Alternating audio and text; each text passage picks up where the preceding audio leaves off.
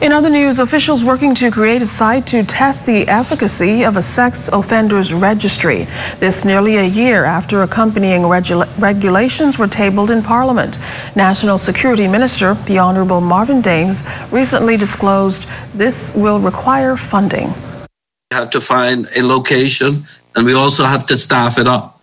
And so with that in mind, we're looking at piloting a location certainly before the year is out, to test the effectiveness of it.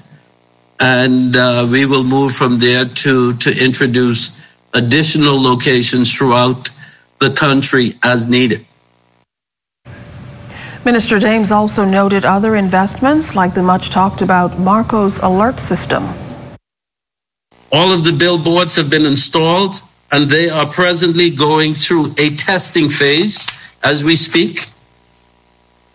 In respect to our ankle bracelet project, we are in the vendor testing phase and will announce a winning bid sometime this month.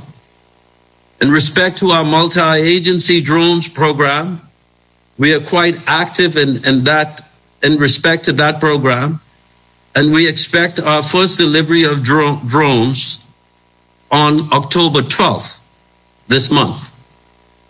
In respect to our criminal security and justice program, the tenders board process for the digitization and the modernization of the court's integrated case management system has commenced.